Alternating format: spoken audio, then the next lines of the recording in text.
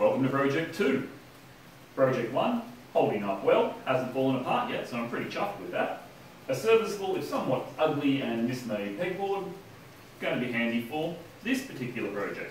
So one of my number one whinges as far is not being able to route properly. If you saw my first videos and how slightly, well, dodgy a setup I did for the router table that I was using, now I'm going to improve on that. But I didn't just want to build a router table. I have no bench tools. I have no space for bench tools.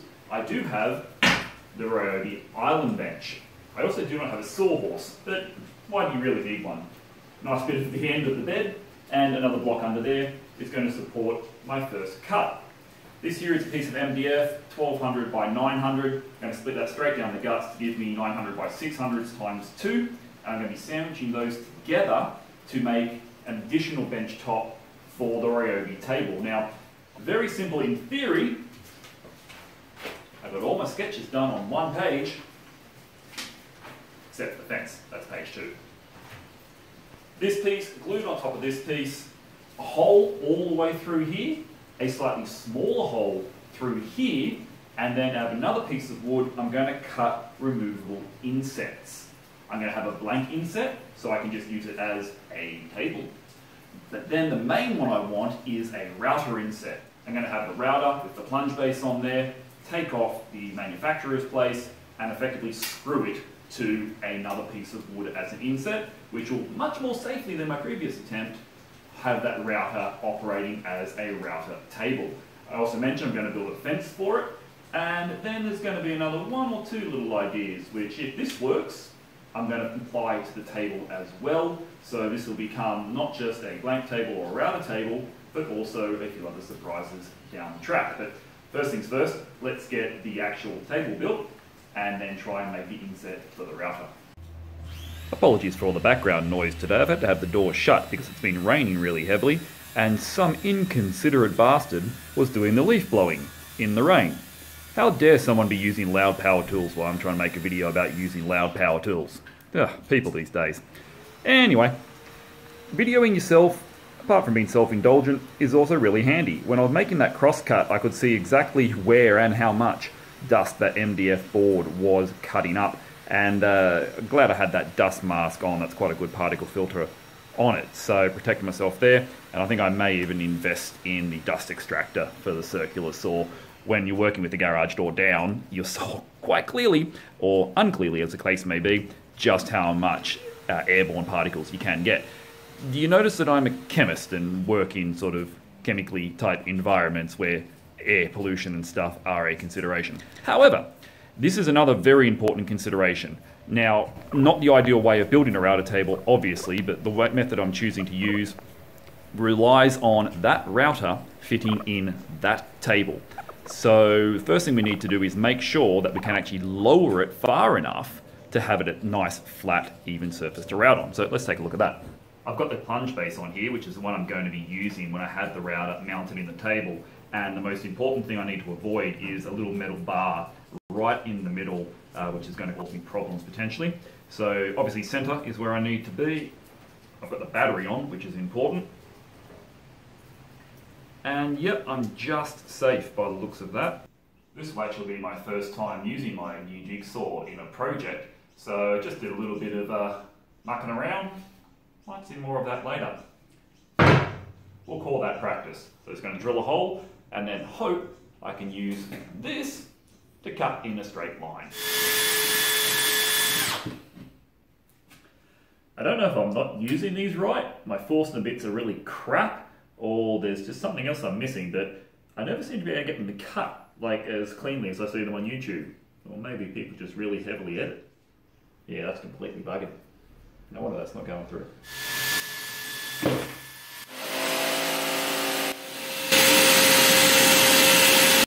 Little light's actually quite handy for seeing the pencil on the MDF, but geez, it's given me some trouble. So little switch went off in the back of my mind and reminded me that I needed to put 4 holes in, because trying to turn corners, yeah, that ain't gonna happen, is it? So let's go overkill. Plunge router.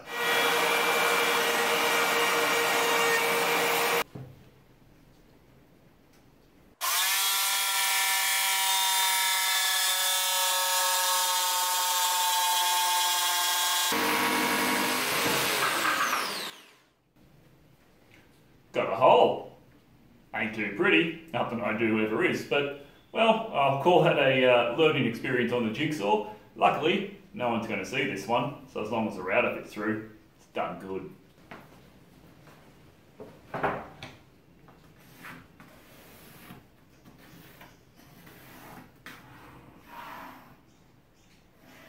So I roughly traced out the hole that's going to be smaller down the bottom. Now this is a top board and I want it to look prettier. I want this to be nice and straight. So again, the size actually here doesn't really matter as long as the hole is bigger than the hole down the bottom. And I want it to be bigger by about 1.5 centimetres, maybe 2 centimetres. So squared off this box, square another box around the outside of it, and then be much more careful with the jigsaw this time. Now you know why I did the bottom one first.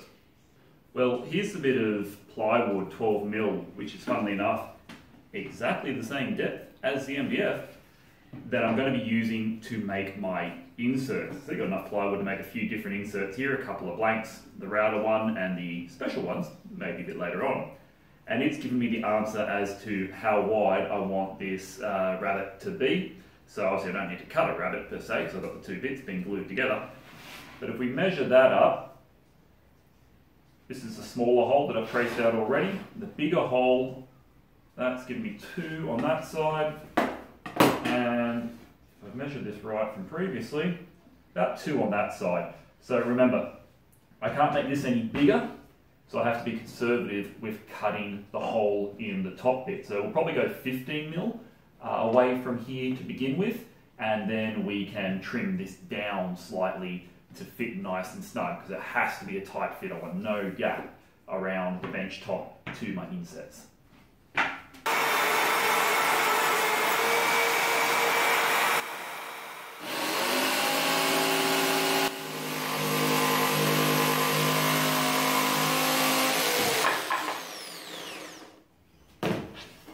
So we learned a few things there.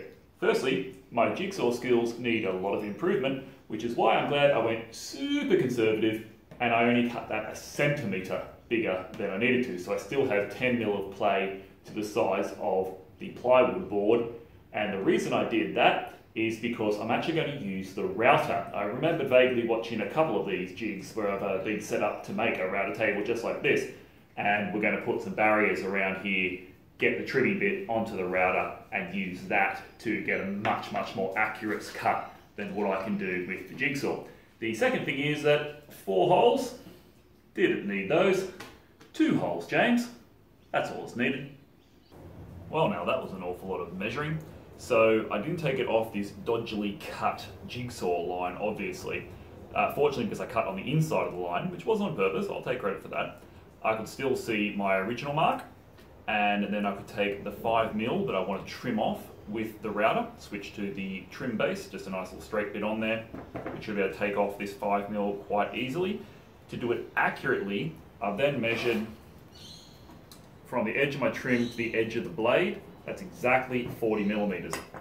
So then I've marked a 40mm box all the way around the outside of the hole, which then this edge will ride along.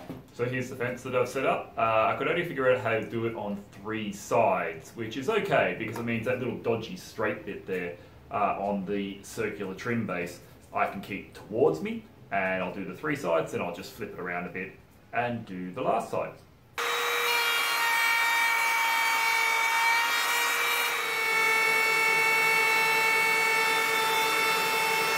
I do like working with MDF from the point that getting shapes out of it is pretty straightforward. I've got a few ideas for some toys I want to make for my nieces and nephews coming up. Shh, secret Christmas stuff.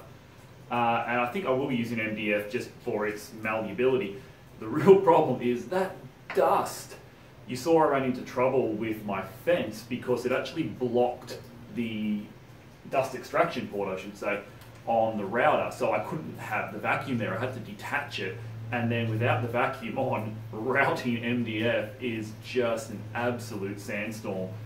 So do make sure you've got a really good filter mask on if you're going to do that. It's so soft though that you can really get some nice shapes out of it. I mean, look at that.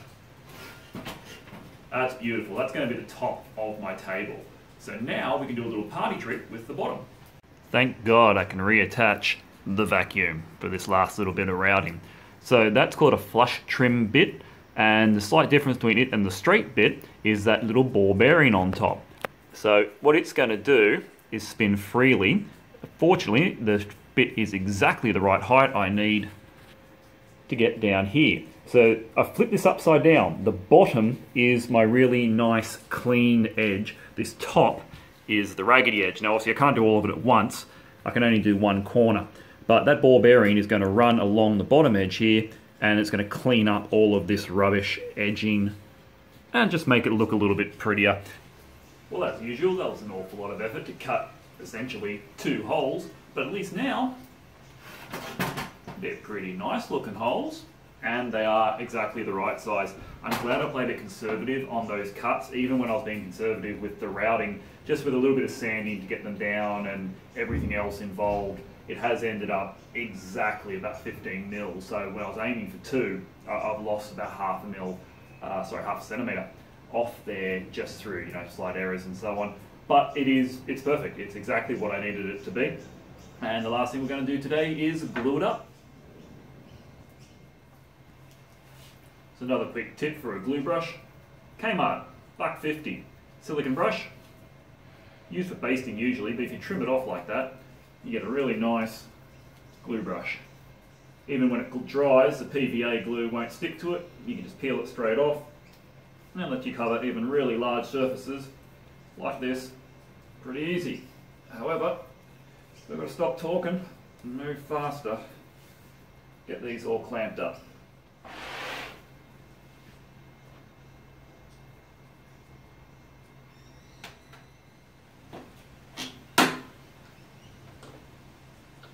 Bugger. Out of clamps. I know.